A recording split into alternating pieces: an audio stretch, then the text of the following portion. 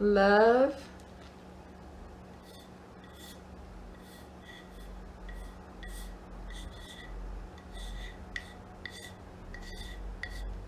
thyself. And on this side, I'm going to write love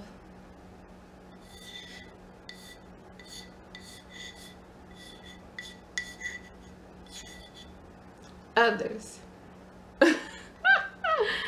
And then I'm going to put a little heart because I'm childish.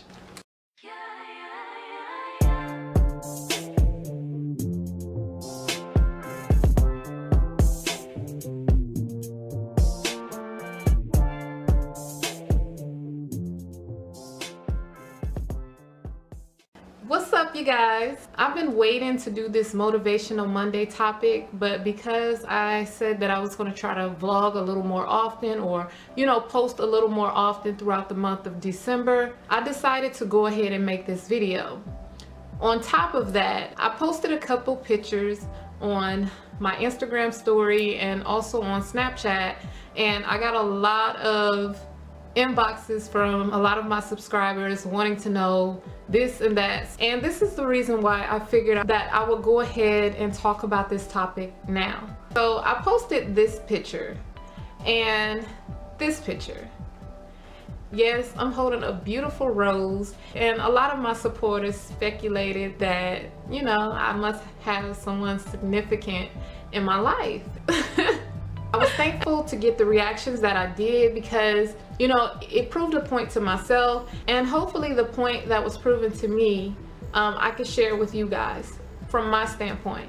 Okay, so the feeling you get when you either receive something special or you see someone else receiving something special from someone else. Okay, the reactions that I got let me know that a lot of people were happy for me if in fact that was the case, but that wasn't the case. The rose that I was holding, it was from myself, and I must say the same feeling, the same reaction that you guys gave me or that you guys felt, that's the same feeling that I felt, but for myself. Okay, so let me share a little story with you guys. A while back, I had a client of mine. She's so sweet. She bought me a bouquet of flowers, and she also gave me a gift card. She was just so sweet, and I was very thankful, but I had to ask, what is this for? And she said, sweetheart, always make sure that you take care of yourself. And I'm like, okay. And mind you, she's an older lady, so I take heed to a lot of older women because they're wise, and I love being around wisdom. I love taking in words of advice from wise people. Then she went on by saying, when you are blessed with things, always take time out to treat yourself, to love on yourself, show yourself some appreciation. And she told me that she does this often. Whenever she's in the position to treat herself, she does that. So I just thought that was so inspiring and motivating. Like, it literally brought tears to my eyes. Y'all already know, and I say it all the time, I am a big crybaby, and I'm not ashamed of it. So, but anyways, when it's happy tears, that's just me. I'm moved by things that touch my heart. Since then, I've made it my business to do this at least once a month. I always take the time out to treat myself with flowers, and not only myself, but my daughters as well. And sometimes I go out of the way and treat my clients or my friends or family members. I even kind of got my niece hip to it. I went to the store, got her some flowers, and we both got our vase and we decorated it, the little bottom area with the little crystals and rocks and sand and stuff like that, and put our flowers in it. And it's just such a beautiful feeling to understand that you are worth it, to be able to pat yourself on the back and say, look how far you've come. And no, you do not have to be at your best to make yourself feel good. And it's not limited to the accomplishments you have. the success you have. It's just because of who you are. Some people may not be in a position to where they're at their best, but they have a beautiful heart. You know, you have to show yourself who you are first before you can show that to others. As girls, young women, as women, that's one of the main things that I feel like we lack. And when I say this, oh my gosh, I know I have a lot of male supporters as well. It's not limited to just women, but majority of my audience is women, so I'm addressing everyone as women. But if you are male watching, always show yourself some love. Take yourself out, get you a fresh lineup, do whatever you have to do for yourself to show yourself I appreciate you. A lot of times we sit back and we want others to tell us they love us, or we're beautiful, we're handsome, we appreciate you. And we desire to give that to everyone else as well. We desire to show that to everyone else as well. But how many times have you sat back and thought, let me show myself this same kind of love that I so freely give to others around me? Ever since I could remember, I've always thought of myself as one who loves very hard. I'm a hard lover. Once I love you, I love you. And one of the things that I'm learning is you can think that you're a hard lover when in actuality you're craving for the type of love and support that you wish that people would give to you. You find yourself in situations where you shouldn't be in because you feel like you love so hard. You want somebody to love you that hard. But in actuality, the truth is you have to learn how to love yourself first. Because when you learn how to love yourself first, you teach others how to love you. I must say that over the past couple of years, I've been through some good times and some bad times. And one of the things that I can admit that is a quality that I wish that I still had, that I used to have, is how I freely loved. And it's like today, I have a very big heart. I'm very sensitive, but I'm also very strong. You know, I have like these stone walls built up to where, you know, I try not to let my vulnerability show too much because I know how my heart works. One of the things that I realized is over the years, I have become somewhat a little cold. I don't know, sometimes I feel like it's a good thing and sometimes I feel like it's a bad thing. It's a good thing because I love. You know, that's something that I'm very good at doing, is loving.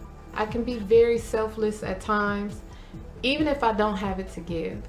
It can be bad at times because not everybody deserves your vulnerability. So as soon as I feel like I'm being taken advantage of, or, you know, something like that, being violated in a way, those stone walls come towering up and, you know, I just completely shut down. I become very cold, distant, and quiet. And one of the things that I think about right now is my kids are growing up.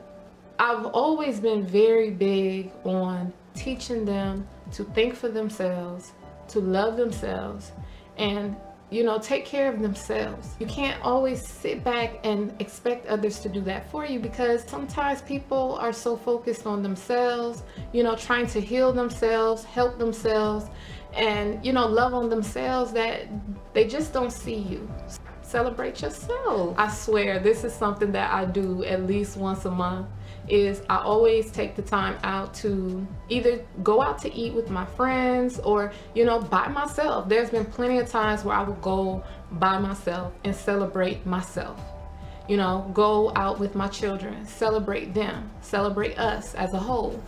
And this is just something that I feel is important. Celebrate yourself. Celebrate how far you've come. And it doesn't have to be materialistically. You know, maybe you have overcome you know, having nasty attitudes. Maybe you have overcome being a pushover. Maybe you just graduated from school. Maybe you just passed your driver's test. Simple things. It doesn't always have to be something extravagant for you to love and appreciate yourself. You know, just the simple things. Maybe you walked away from an argument that you normally wouldn't have. Celebrate yourself. You know, so I just wanted to show y'all too, since I'm already talking about it. So this is my rose right here. And this is the one that I took the picture with. And this is the vase that I got for it. And it's one of them cute little vases that you can write on. So I was gonna write my name, but I don't know. I guess I'll just write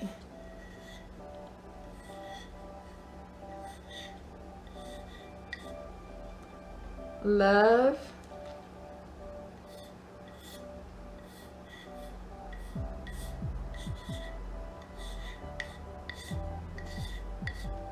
thyself. And on this side I'm going to write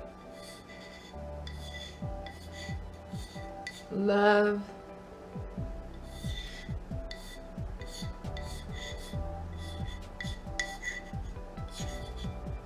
others. And then I'm gonna put a little heart because I'm childish.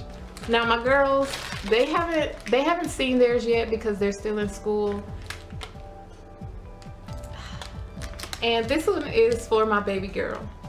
I don't know if you guys can see it too well up close, but it has glitter all over the top of the flowers.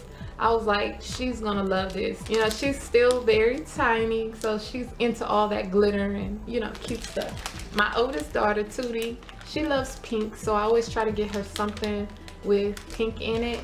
And Ladybug, which is my middle daughter, she likes purple. I couldn't find a purple rose, but I did find, you know, the cute little purple flowers. And I thought this rose was so beautiful. Absolutely beautiful. And I also got them cards. So in the cards, I just write down things that I appreciate about them and just encourage them to continue being themselves and growing. And I just want to throw this in there for my adults, male and female. If you are hoping to find someone compatible with you, this is the reason why it's so important to love yourself. I always say it to myself, I'm going to be patient, but I do hope to find someone who would love and appreciate me for who I am. First, I have to know who I am. I have to learn to love who I am, because one thing that I desire to do as well is I desire to love and appreciate someone for who they are. And in order for me to love them properly, I have to first know how to love myself. So with this being said, it's always good to take time out for yourself, learn who you are, love who you are, appreciate who you are, uplift who you are before looking for someone else to do the same for you. If you hope to find someone who is as awesome and lovable as you are, you will want to give them that same love and appreciation. But if you're not whole within yourself, if you're not appreciative within who you are, how can you love that person properly? I'm not going to hold you guys too long, but just always remember that everything in life starts with you. Make sure that you guys follow me on my social media accounts. So you guys know I have 2 Facebook accounts, one under TEEDAY6 and the other one under TEEDAY Tiffany. Well, TEEDAY Tiffany is my personal page, and that page has been deactivated for about 2 months now. I don't know, I may open it back up, but I'm not really feeling the whole Facebook atmosphere. Sometimes I have my moments. But I do have Instagram under TEEDAY6. I have Snapchat under the real TEEDAY6, and I also have Twitter and Pinterest, all that other stuff. And wherever, just go wherever and you'll find me under TEEDAY6. Many of you guys know I'm finishing up these classes so that I can graduate. I thought that I was going to be able to keep up, but my classes have been very overwhelming. And not to brag or anything, but I care about good grades. I'm one who really cares about good grades. So if I see that I'm falling behind, I gotta fall back. So Thank you so much for watching my videos. I appreciate it. Go ahead and hit that thumbs up button if you feel that this video is helpful for you. So yeah, I don't know if you guys are into this type of thing, but I just wanted to share this with you all because, you know, that's what I do. I share what I know. So all right, y'all, I will talk to you guys in the next video. Bye.